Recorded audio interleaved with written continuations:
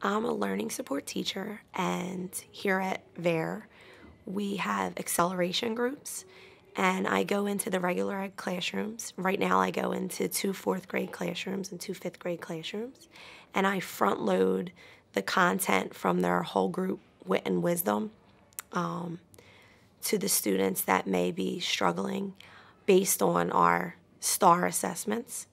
So I'll front load vocabulary, I will front load background knowledge, I'll front load a preview skill to the students. And they do it the day, usually it may be the period before, sometimes it's the day before they work on that lesson. Today, we are going to do 2 things. First, we will find evidence of the character's beliefs. Next, we will explain how it guides their actions, okay? So first, we're going to find evidence of the character's beliefs. We're going to find evidence of what? Character's beliefs. Good. Now we're going to explain how it guides their actions. So next, we're going to explain how it guides their actions. Good. So before we do that, we're going to go over 5 of our key vocabulary words. Jason, I should see your book flat on the floor. Thank you. Okay, eyes on me.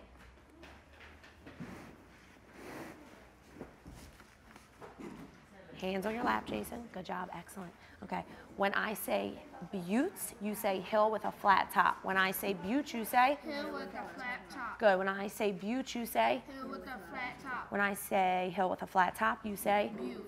When I say butte, you say? Hill with a flat top. When I say cunning, you say slyness or trickery. When I say cunning, you say? Slyness or trickery. When I say cunning, you say? Slyness or trickery. When I say slyness or trickery, you say? Cunning. Good. When I say hill with a flat top, you say? Butte. Good job. When I say slyness or trickery, you say? Cunning. Good job.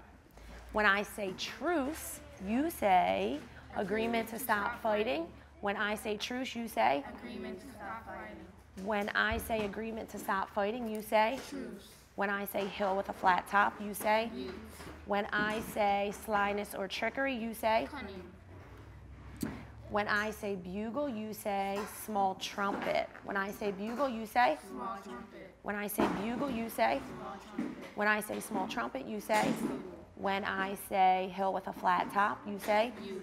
When I say slyness or trickery, you say? Cunning. When I say agreement to stop fighting, you say? Good job. We use repetition. Actually, we use it school-wide, and we've been coached on it, so I've had a lot of practice with it. It's called when I say, you say, so I'll use that to front load the vocabulary for them. And you do find that then when they're in the text, if I stop and I say, okay, truce, what does truce mean? The kids will say, oh, an agreement to stop fighting. And then I'll also use it as a cue when I'm going over objectives. So if I just stop and leave a word out, they'll fill it in. And it really is a way to just keep them engaged, because when I stop, they know, and then they'll respond.